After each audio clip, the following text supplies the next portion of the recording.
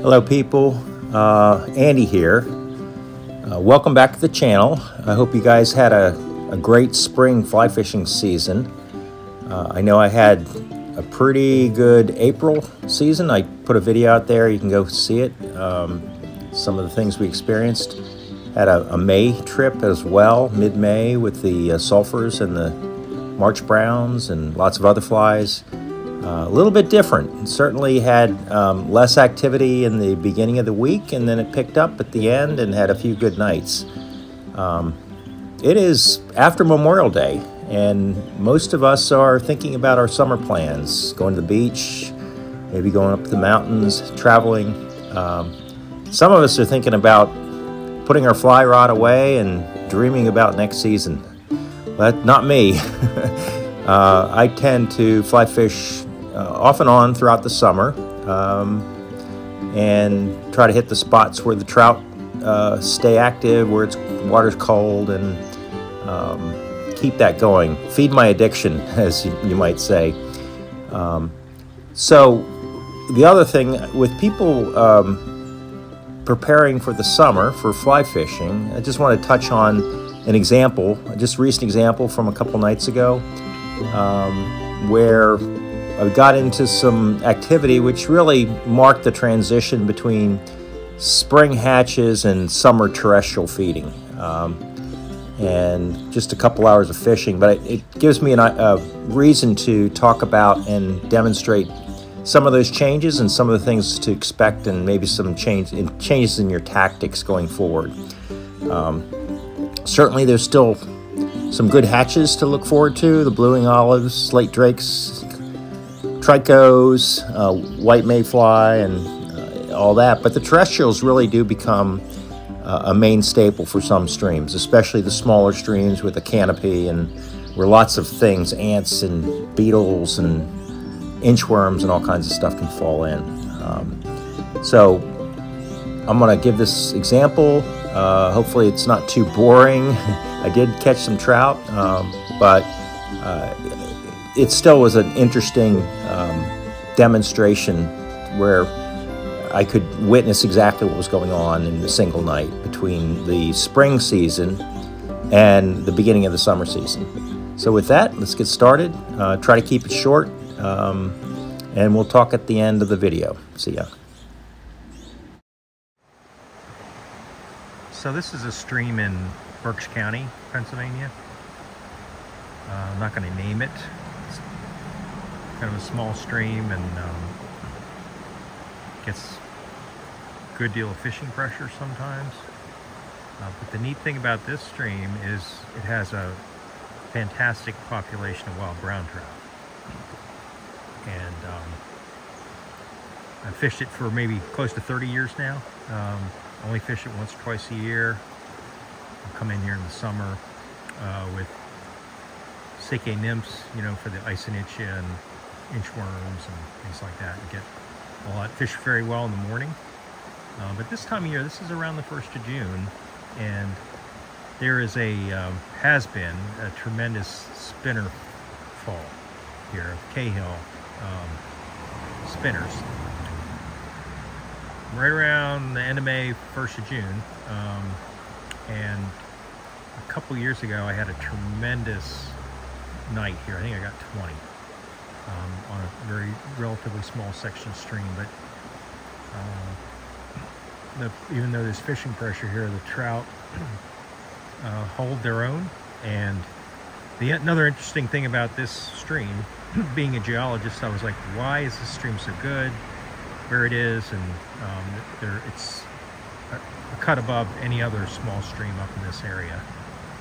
And it turns out there's an unusual situation here where the limestone, this is actually a limestone. It's a partial limestone, a freestone and limestone. And the limestone sits on top of the hill, which is a very odd situation. Usually it's in the valley, but in this situation there's a chunk of limestone in a little valley up above. Go around the bend a few times and boom, you're into farm country. And there's some springs in there that keep this cold all year round, keep the chemistry good, and that favors this population of brown trout. Relatively short section you can get in and fish, and there's a lot of it that's just can't get in. It's all posted, but I'm going to try fishing here. There's already been a few trout rising, but I don't think we're going to have the spinner fall we had 2 years ago, which was so thick. Trout were coming up everywhere. It's just amazing. I got a couple of ones that were 12, close to 13 inches that day. For a small stream like this, it's a good fish. So that's it. That's a good sign. Nice little brownie, up 5 inches. Beautiful little wild fish.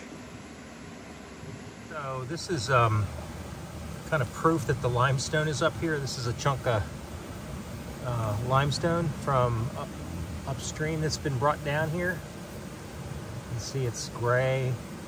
See the bedding on it.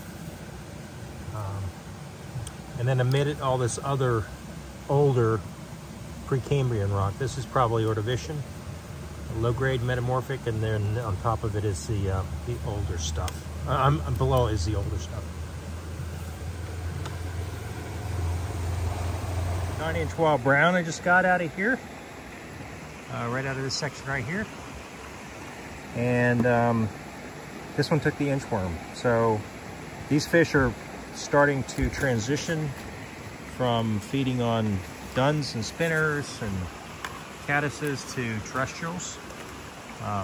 Inchworms come on pretty early here. You can get them dropping out of the trees anytime from mid-May on. They grow pretty quickly.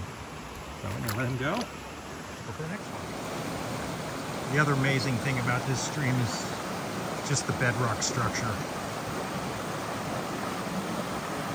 The stream is coming from the upper valley. Through all this, basically, I think it's quartzite, and gneiss. It changes as you go downstream, but it's the structure in the cold water that provides the habitat for these fish. Certainly wish there was more of it to fish, but it's just a great place. A nicer brown. And it took the inchworm right off the bank over there. And 11-inch fish right there. Beautiful.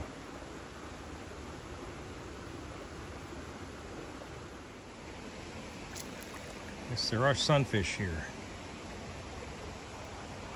So that's an interesting combo. Wild brown trout and bluegills. Not too bad, little bluegill here.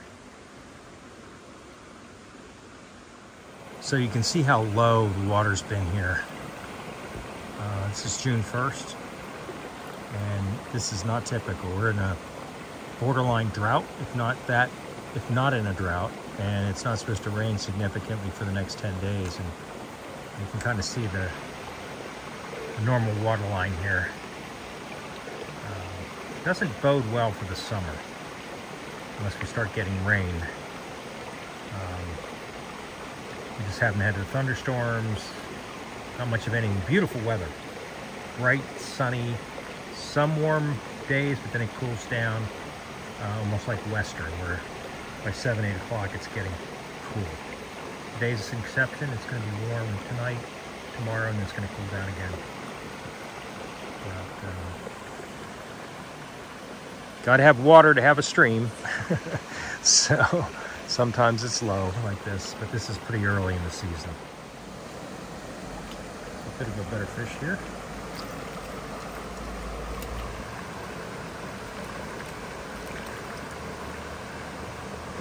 Again, took the inchworm. Here's number 7, little guy. This one took the sulfur I have on.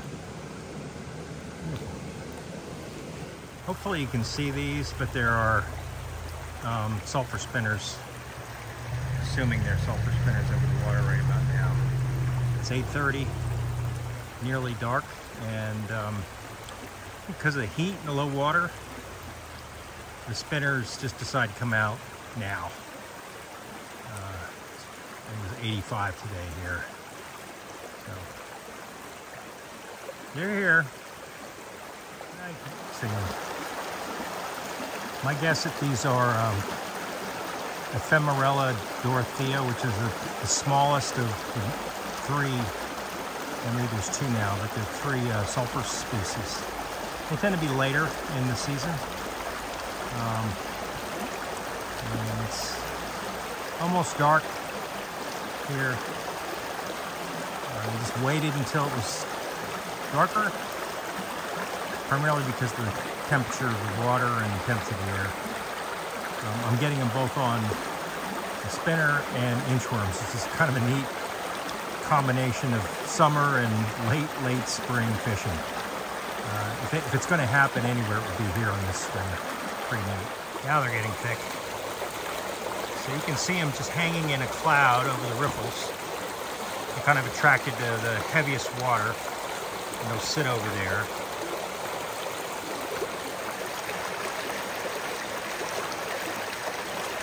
And in a few minutes, they'll mate, fall in the water, lay their eggs, and it'll all be over. What a life. Huh. So I'm finishing up. It's about 9 o'clock. It's very dark. This camera actually makes it look a lot lighter. I can barely see. But I got 10 in about, I don't know, 2 hours, 2.5 hours of fishing. Not too bad. Water is extremely low. Fish are in here, obviously. And I was catching trout on sulfurs and inchworms in tandem. And they're very keyed in as much on this inchworm as a sulfur. So again, what I was trying to say is this time of year, they start to shift over, get more interested in terrestrials. In a stream like this, it's got a great canopy. So these kinds of drop-ins sustain these fish all throughout the summer. Great population here. Very beautiful wild fish, dark color, lots of dark, deep spots.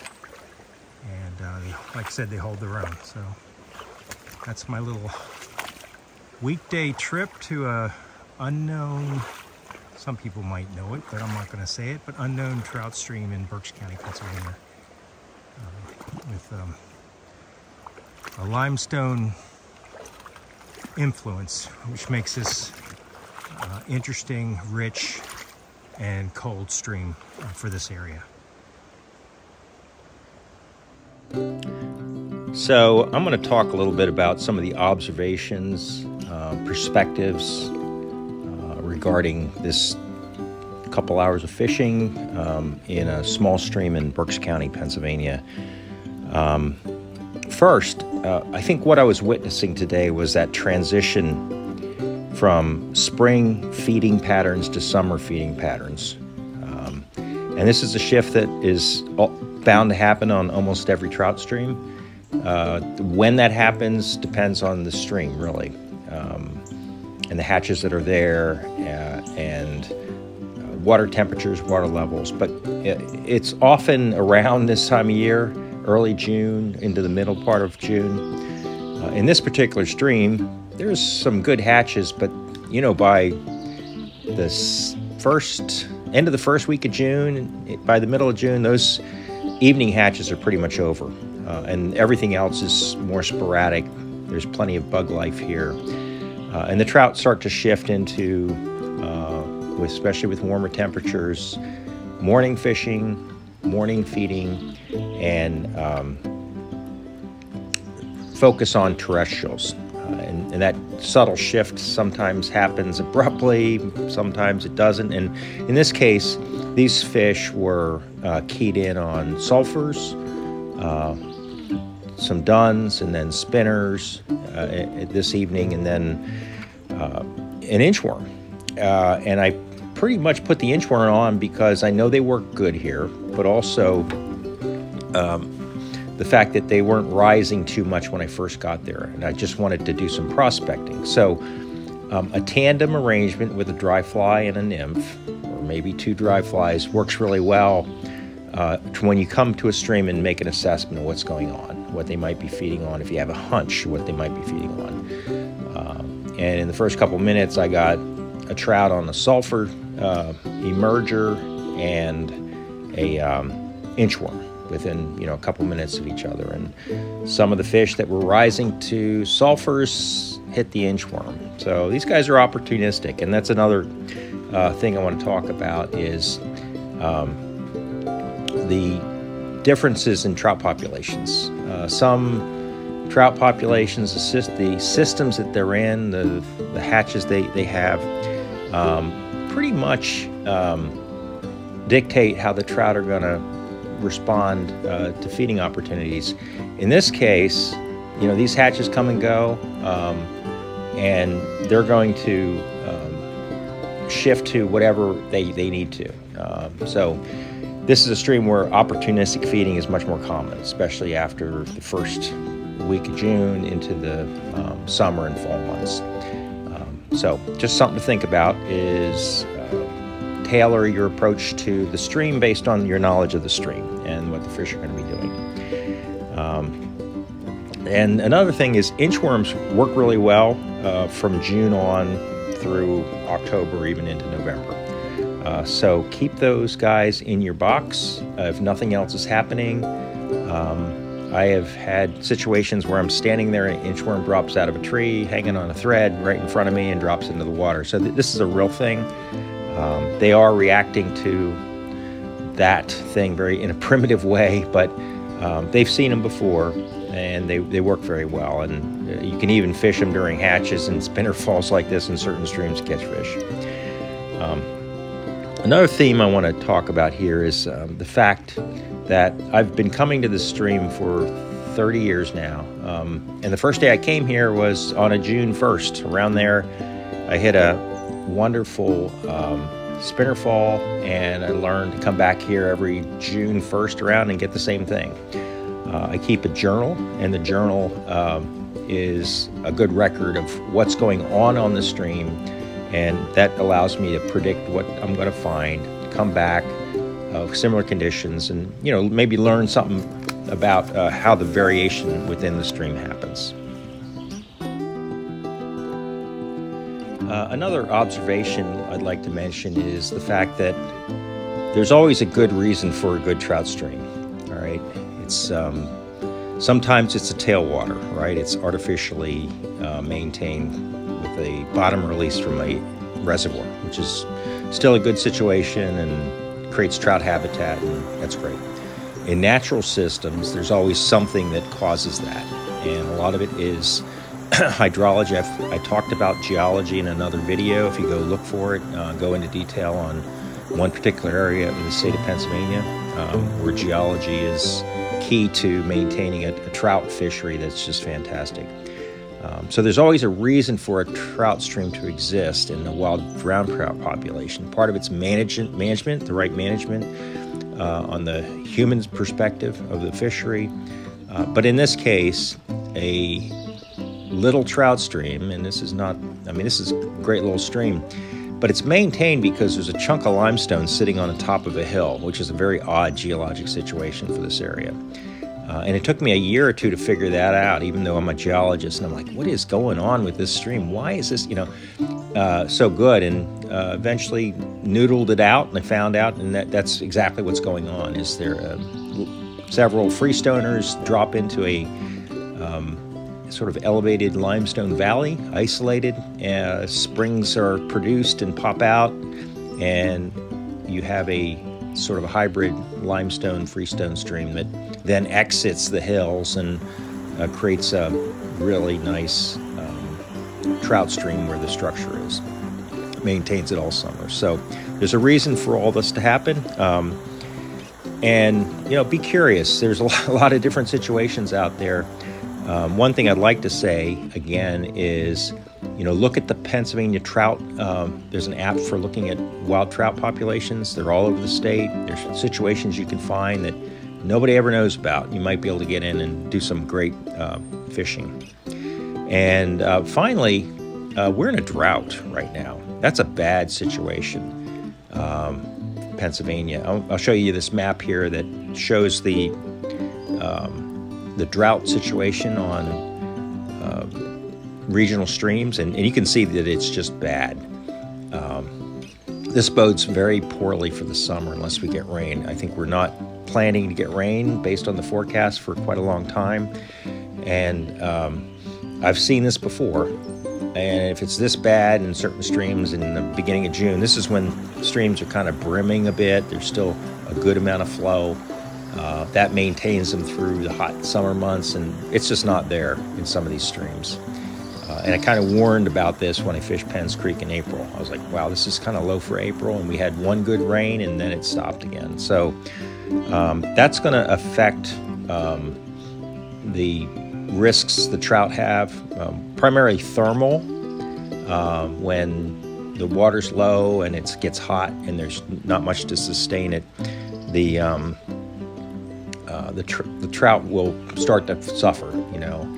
And the next thing that's the biggest thing is predation. Once the water gets low, predators like mink and things like that, herons, kind of isolate those fish in those areas that they can congregate in. If it's where a spring-fed creek comes in, and just pick them off. I've seen it a number of times. So something to worry about for the summer. We can't make it rain, right? I said in my video that without rain, without water, we can't have a stream. We can do some praying. Maybe it's going to start raining soon, and eventually it will. But just something to think about. Maybe lay off on trout. Don't target them if they're just trying to hold into areas where it's cold. So anyway, those are my thoughts for a very quick couple hours fishing locally here, and hope you enjoyed it. Hope there was something in there that was of value to you, and just remember, even then when the hatches end, there's lots of fishing left, and have fun out there, and good luck.